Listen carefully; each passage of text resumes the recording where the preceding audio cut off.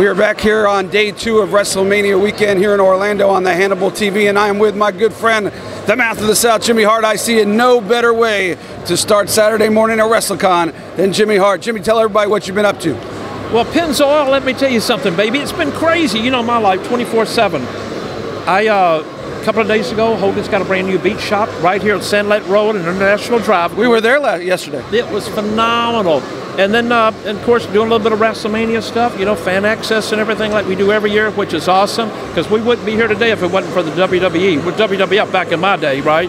But people always ask me, Penzer, what's the greatest moment for you back then? And I said, being part of WrestleMania 1, because if it had not been successful, none of this would be happening. So praise the Lord for that. But everything else is good. Plus, I got a brand new beach bar up in Daytona Beach, Florida, called Jimmy Hart's Hall of Fame Bar and Tiki Deck. So everybody come by to see us. But it's just everything. I'm still living the dream. I feel like I'm 18 years old again, which is really a stretch of my imagination.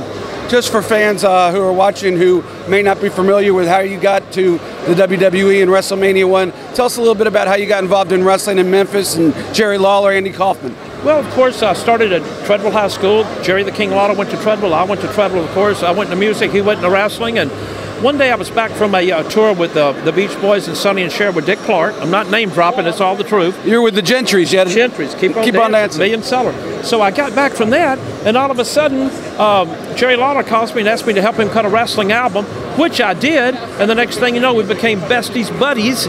And the next thing I know, I'm managing him in Memphis, Tennessee. So it was crazy. It was just unbelievable. But it all happened with a blink of an eye. And your favorite WrestleMania moment of all time? Of course. It's like I said, WrestleMania 1, because if it had not been successful, none of this in here would be happening today. Thank you, Jimmy Hart. I knew I could count on you to kick things off Saturday at WrestleCon. Don't forget, Jimmy Hart's Bar and Grill in Daytona. If you're down there, be sure to stop in and say hello to the Mouth of the South. And don't forget about Huck's Place, too. Sand Lake Road, International Drive, Hogan's Beach Shop. Check it out. It's awesome. There's a separate video on the Hannibal TV. We saw it yesterday. You can check it out there.